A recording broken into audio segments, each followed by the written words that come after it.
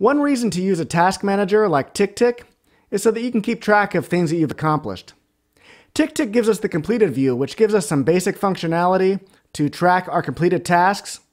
But one thing you'll notice is that unless you're a premium member, you're going to lose out on some of the filtering functionality. In today's video, I'm going to show you another approach that I've been considering taking, which is using a weekly log. I'll also share with you a somewhat secret feature within TickTick that makes tracking your completed tasks in this manner very easy. Hello, I'm Joshua Best.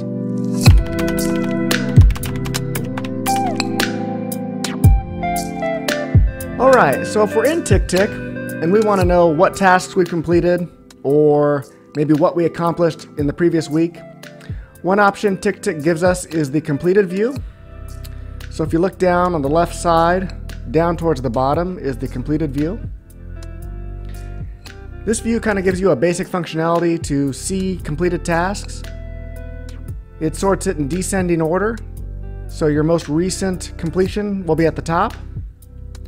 So it's going to give you the date that it was completed. So my most recent completion is Friday, December 3rd. It also lists the task and the project it was a part of, and puts the color of the project also on the task. You can click on the task and it will bring up any description or details that were a part of that task at the time that it was completed. And so this is pretty good for basic functionality. One thing you'll notice is up towards the top, there are some options to filter. So let's say we want to filter just on a specific list. If we don't have premium, we can't do that. So I'm going to X out of that. Another option is if we just want to look at a certain date range. So if we're kind of keying in on last week, we could use this dates filter. Again, if we don't have premium, that puts a stop to that. So what we get as a free user is just some basic functionality of a list of completed tasks. So one idea that I've been thinking about is maybe creating a new list over here and calling it weekly log. And the type of list would be a note list, not a task list. And let me just drag this down towards the bottom. I want this to be at the bottom of my list of lists.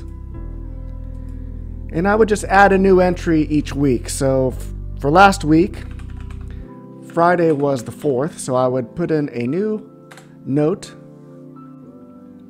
I would use Friday's date because that's usually when I do my weekly review, and that's when I would create this weekly log as well. And so from here I could create a little bit of a log of what happened. So one option would be what meetings happened. Maybe I also want to take down key decisions that were made during last week. And maybe I want to have completed tasks. So if I use this format, I get a little more detail about what happened in the last week rather than just a list of tasks. So for meetings, let's say I had the stand-up call on Monday for Project Titan. Maybe I met with the manager to discuss next quarter's goals. Met with Roger on Friday about the new project. And maybe another detail about the meeting with Roger is that we discussed his family also. His wife is starting a new job. So that provides some context about what's going on as far as meetings go for last week.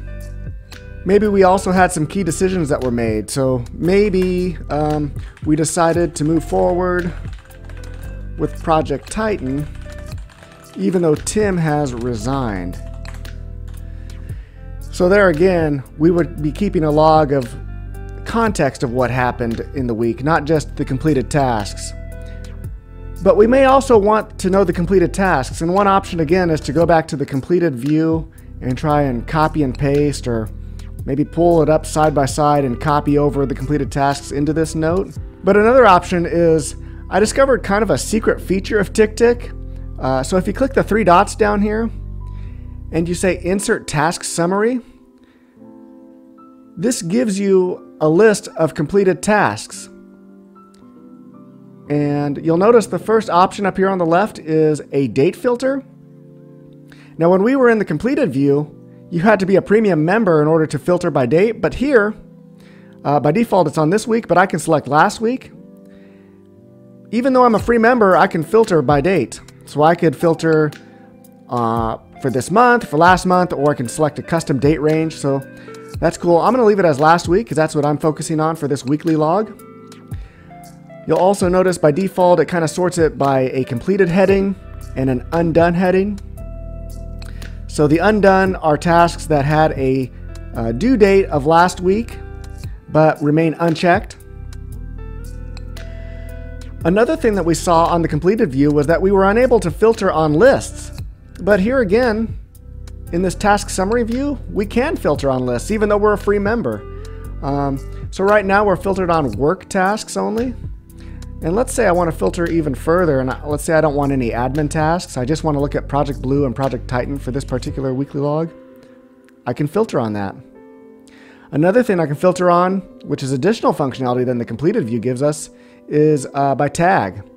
So right now I'm on all tags, but let's say maybe in the undone section I have some tasks that I had tagged as waiting.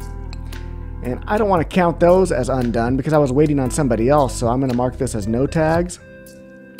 And that would take off any tasks that I had that were tagged as waiting. Another thing that we can do in this task summary view is we can change the sort. So we saw by default it's sorted by completion status, but maybe we want to sort by list. And so this sorts it with the heading of our projects. So here I see Project Blue as a heading and the tasks that were completed under it. Project Titan has some completed tasks, but I also see that some tasks were left undone for Project Titan. So let's see what other sorting options we have up here. We could also sort by completion date, by task date, by priority, or by assignee. And let's take a look at this icon to the furthest right.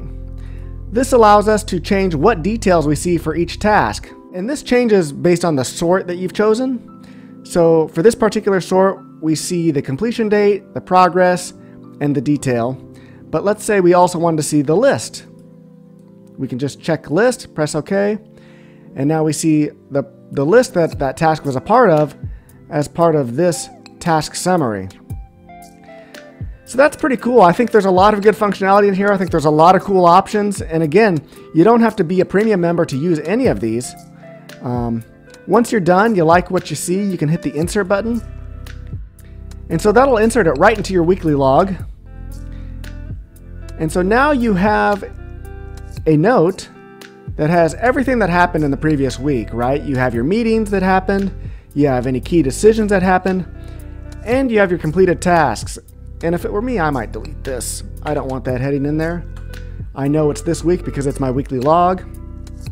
And here I can see my completed tasks, and I can also see the tasks that were left undone for the previous week.